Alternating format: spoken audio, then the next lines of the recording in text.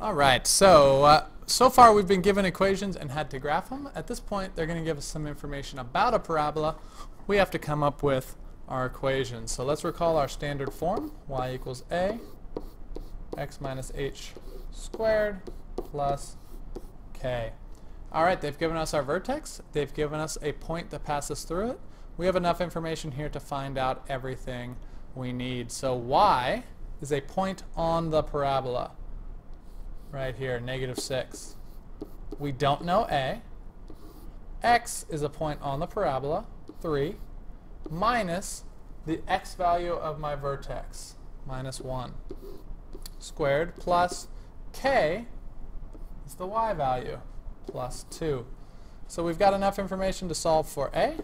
-6 equals a. 3 minus 1 is 2, squared plus 2.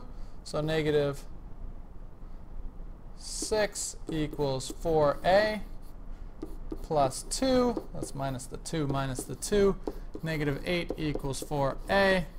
And so -2 equals a. Let's go ahead and rewrite this so that x and y are the only variables left. Y equals a, we know is -2.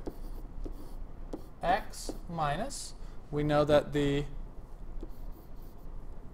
h is 1, and we know that k is +2.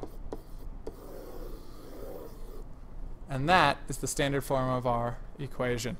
Go ahead and try one for yourself. All right, if you think you got it, follow along. Let's see if you did it. Y equals a, x minus h squared plus k. 9 equals a.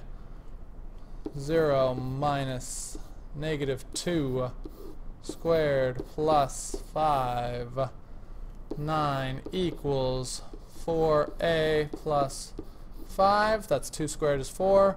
And so minus the 5 minus the 5. 4 equals 4a.